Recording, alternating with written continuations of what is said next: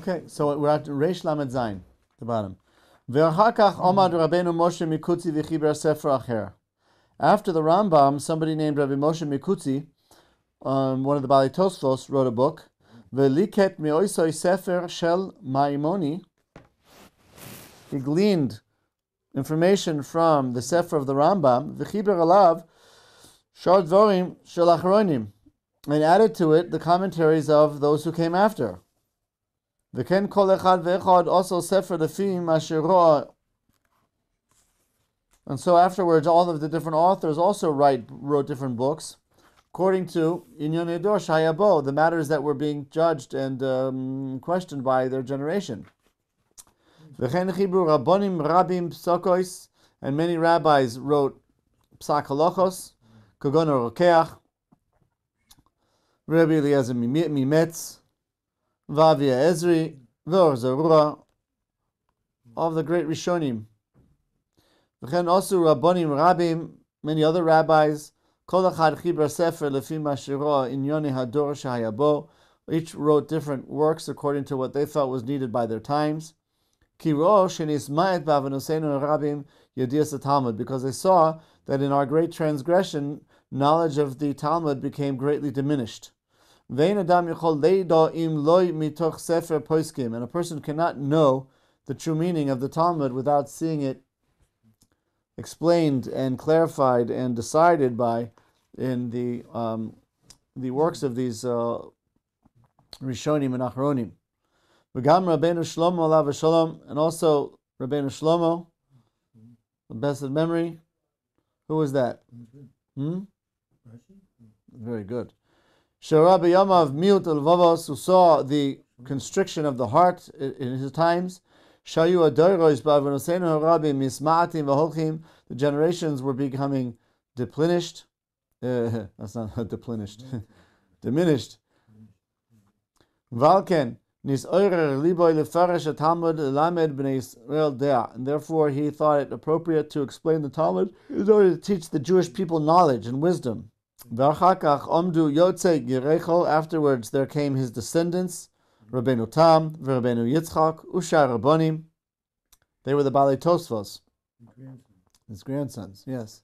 Pilpul Godel Ad Shechibru Atosafos B'Shivaso Shel Rabbi Yitzchak, and they added the commentary of their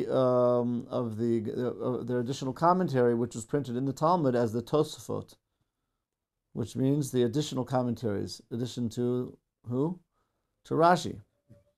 And they wrote all of this commentary in the yeshiva of Rabbi Yitzchak. Shahaya Bala Tosfos. Excuse me. What? Did I skip something? Oh yes. Shahaya Bala Tosfot. He was the master of the Tosfot, Rabbi Yitzchak? Or does it mean he was one of the Tosfot? It sounds like this. He was the master of the Tosfot. It was in his yeshiva. And it says Shahaya Bal HaTosafot. The Ri. Very good. It says, but he says here Shahaya Bal HaTosafot. He was the Bal HaTosafot. Maybe, in other words, maybe the Ri oversaw the writing of the commentary Tosafot, similar to the way Rabbi Nasi oversaw the authorship of the Mishnah. V'shamayu gedolim, and there you had great rabbis, great scholars. Kagon, Rabbi Shimshon Mishantz, Shechiber Gamken Tosafos, Levad Mishar Talmidim Shaya L'Rav Meod, in addition to the many other Talmidim that there were. V'hemayu giburim b'Torah, they were great in Torah. V'hayal levavam gadol meod, their hearts were very large. Upasuach, and extended. Keulam. Yeah, like the like the courtyard of the Beis Hamikdash. V'lamdu be'esek gadol, and they learned with great fervor. U'masru nafsham ala Torah, they dedicated themselves greatly to the Torah. V'yodu below iyun kol Talmud, Pirush Rashi, v'Tosfos. They didn't have to work very hard to understand it in depth. Yeah. V'achar kach b'avnosenu rabim rabu atzoros v'nisma'atu hayeshivois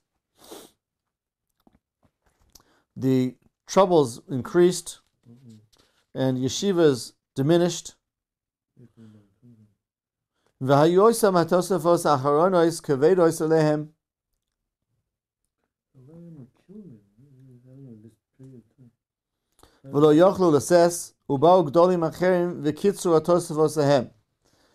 these writings of the Balei Tosfos became too difficult for the average person to understand.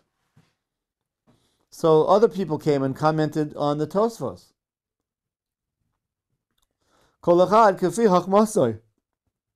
Each one according to his wisdom. In order to make easier and more accessible for the people of their generation learning. In those days there were still people who were quite knowledgeable and well versed in the entire Talmud. And they knew the performance of the mitzvos not just from the Rambam or from the synopsis of the halachic works, but rather from the Talmud itself. Which means you had to know the entire Talmud, because there's no topic in the Gemara which is fully discussed in one area. Rather, it's discussed throughout the Talmud in many different tractates. So if you know an area of halacha from the Talmud, what that means is you're very well versed with the entire Talmud.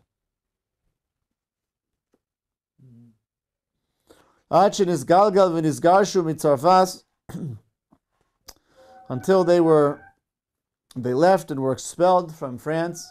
Asher sham hayu machzikim b'Torah v'hayu loimdim be'esed gadol. Were there in France.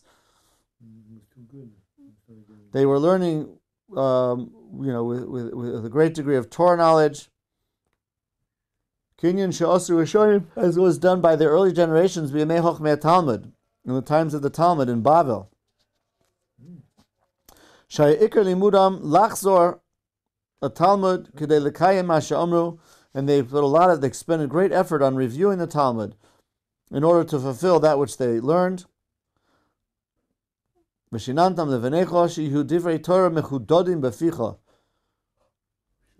Sharp in your teeth.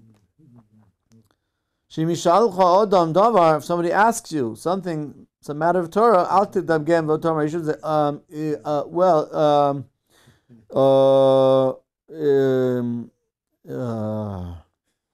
it depends. Depends. It's a machlokes. It's a political Yeah. way. Yeah. Depends. Well, If you don't nowadays, somebody asks a question. If you want to give the right answer, if you don't know the answer and you want to give the right answer, you say it's a machlokes. It's a machlokes. Machlokes. It's a machlokes.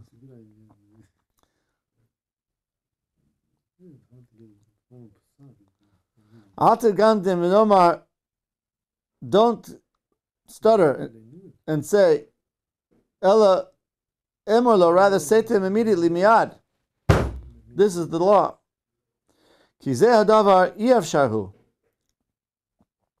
Such clarity is now impossible. That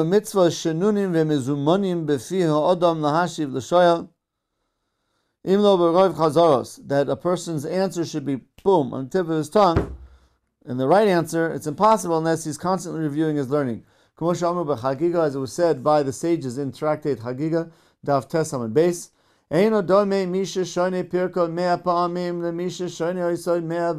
can't compare somebody who's learned something 100 times to one who's learned 101. How the value of one nowadays? How the value of one? Amrina Meseches Tanis, and furthermore it says in Meseches Tanis, Daf Ches Amud Aleph, Sheresh Lakish haya choizer ha'alocha 40 pa'amim koidem sheba lifnei Rabbi Yochanan. He chazered the halacha 40 times before coming before Rabbi Yochanan, so he should know what he's talking about. V'chenusu kulam b'yemei chochmei Talmud, and that's what was done by everybody in the days of the Talmud.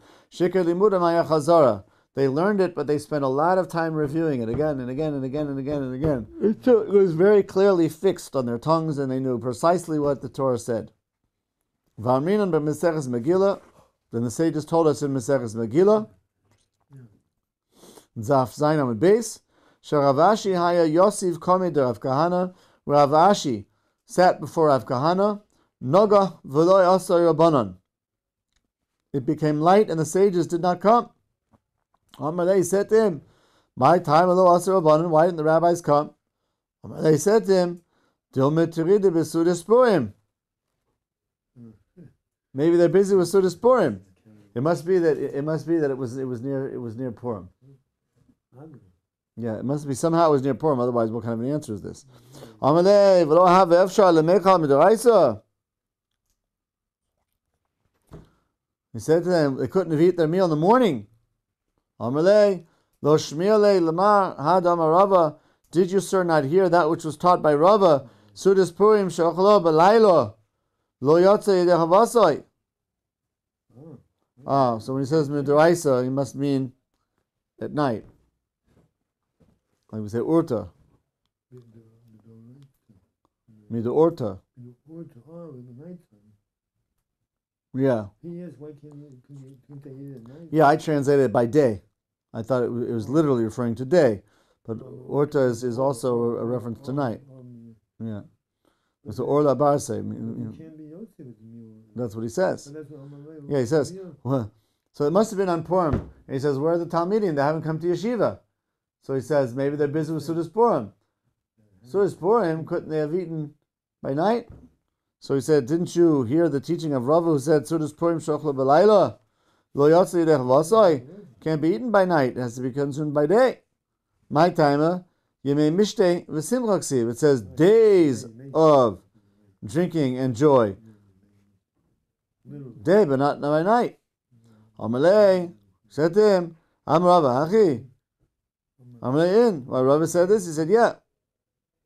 Tanam minei arba'im zinin. So he learned it 40 times. V'domele keman de munach bekisei. And it became something was like in his pocket. What was he reviewing? The idea that the Suda has to be done by day? You need 40 times for that? V'ata come and see. Zehaya davar kal me'od. What? You asked the question. What's the answer? What? What's the answer? Why do you have to do it 40 times? Oh, so here. Yeah, the author's bringing the answer. Oh. Says, come take a look. This matter is very simple. Nevertheless, he reviewed it many times, 40 in fact. Nowadays, nobody would say this any more than once. Sudas Purim has to be done by day. It's Gendict. Finished. It's over. You need to say it twice. Remember for the rest of your life now. Sudas Purim by night and a Yotze. Nevertheless, he repeated it 40 times. And there are many proofs throughout the Talmud that everybody was very accustomed to the idea of Chazara, which nowadays, like I said, we're very weak on. Lax. And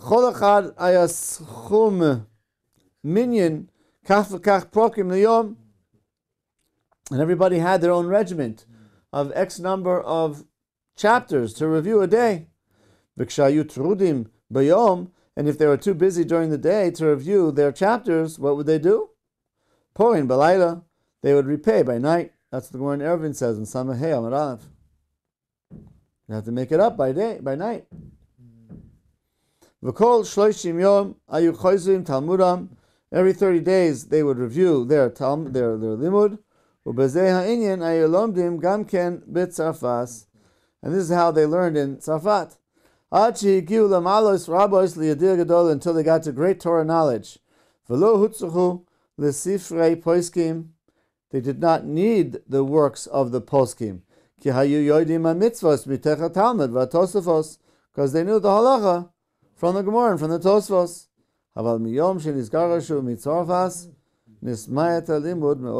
But since the Jews were exiled from Tzarfat, learning went way, way, way down. So you see how important and illustrious the French Jewish community is. I think we're going to stop here today. We have a shorter class.